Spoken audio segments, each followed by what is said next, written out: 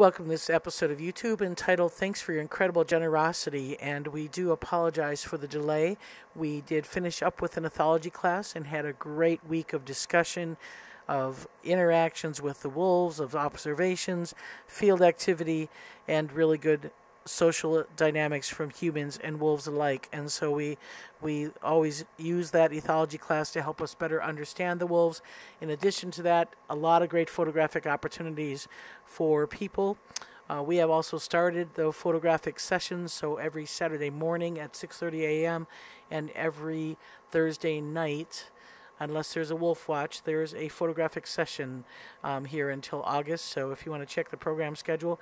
But those are great opportunities for us to observe the wolves and to look at the dynamics. And so our job is not just about the physical, it's about the psychological.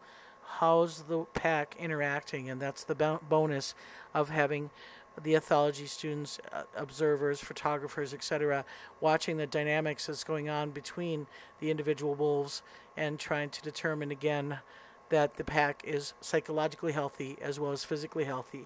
So we certainly are grateful to the donors who have helped our wolves become physically happy, for the people who donate through Amazon wish lists with the medications and vitamins and things for the wolves, as well as wood chips. We are in the bug season, so cedar chips are a bonus for the wolves. And you'll see, even though cedar makes them sneeze a little bit, we do mix it with pine to reduce a little bit of that strong odor, but the cedar does help to keep some of the bugs down as we enter the bug season. We are also most grateful for the Crowdwise Wolf Wagon Fund, and this is our new carcass trailer. That's Steve Hogum, who actually brought the carcass trailer over from Fargo for us, and my dog Tina and Cameron Feaster, the wolf specialist at the center, and I, and we are already put the carcass trailer to good use, and so the wolves are certainly enjoying that benefit of having, again, a fresh roadkill available to them, and sometimes not so fresh roadkill available to them as their main diet, as well as a beaver.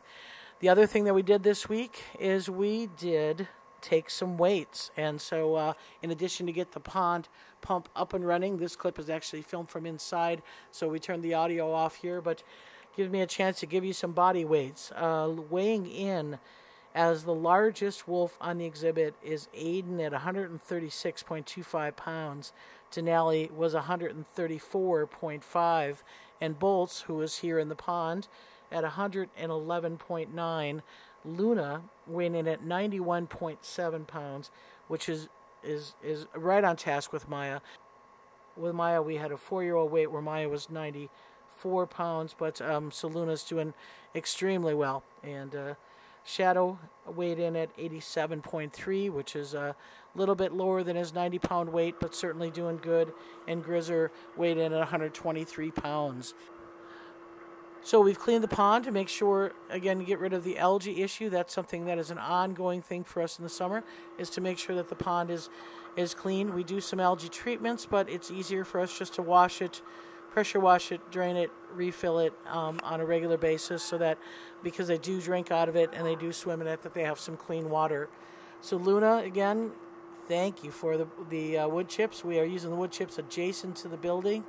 That helps us, first of all, manage the bug population a little bit, but it is a place where the wolves like to lay when it rains. The eaves of the building puts them right next to the windows, observation windows, and when it's raining, the bugs kind of congregate a little bit underneath that eaves out of the rain, and so having those chips helps keep the vegetation down. The cedar oils give them a little bit of covering, and we also do some fly spray with them, but it's a comfortable place for them to rest, and it's certainly a place for them to get away from some bugs. So Luna likes it. All 4 of them fit there. If you were on a Working for Wolves program a few years ago, you'll remember when we moved those rocks so we could accommodate all 4 wolves. Over in Grizzer's area, he loves them as well. Grizzer actually just did a dive in. We put his in his kind of over, there's a kennel area with a roof for Grizzer to get out of the rain. He also has a den. Grizzer's got several places for him to go, but he rolled in it, he scattered it around, and then he proceeded to fall asleep in the chips. So he was quite relaxed, and so this is another area where he gets out of the rain. So sometimes when it's really rainy and it can get really buggy under the eaves, it's a good place to saturate that with cedar chips. And he again, as obviously you could tell, rolling in it and covering himself up with chips, and then also, like I said, falling asleep with it. So Grizzer is not quite finished shedding. He's got his mid-body is shed out. His neck is not shed. So we're working on that. Every wolf seems to shed in a different pattern, and Grizzer is unique in that he sheds his mid-body first, and then his tail is kind of, the neck and tail kind of the last things to go. Matter of fact, his tail is getting a little bit shed out, and he's got a kind of a rat tail look to him.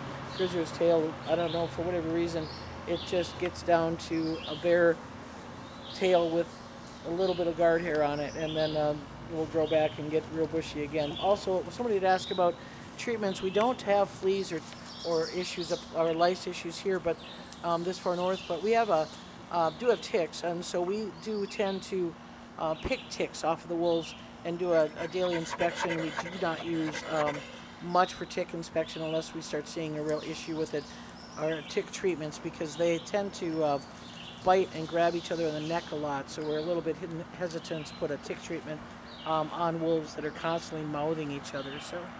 So over in retirement, Shadow, bothered by the mosquitoes as well, but you can see here it's been scent rolling quite a bit, scent rolls in the chips as well as in the new grass. He's doing a little bit of whining there towards Grizzer.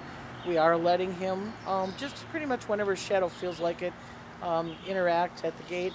Grizzer's gotten used to the routine now, so things are going well. Shadow comes out, and actually Shadow did an RLU, a race like urination, on Grizzer's wall. That there's a wood wall that is on the backside of retirement that faces Grizzer. So we saw that. We hadn't been seeing Shadow scent marking much since Malik's loss, and so that was kind of interesting. But definitely alert. Boy, he seems to, since we did the trial with Grizzer, he's definitely perked up. He's, certainly there's that transition of separation anxiety that he's gone through, but this is certainly stimulating him and keeping him alert and active, and certainly that's something that we want. Lots of shedding needs to happen on this wolf here. We are trying to brush him. He's not a big fan of the brush, so we try to hand pluck some of that, but he is full of hair. And he is the last one. He and Denali actually have an equal amount of hair on them, and we'll continue to try to stimulate that hair to help cool him. But like I said, Grizzer and Shadow and the exhibit all have ponds, so that helps cool them as well. So that's it for this week's YouTube. Thanks for watching, and we'll see you next week.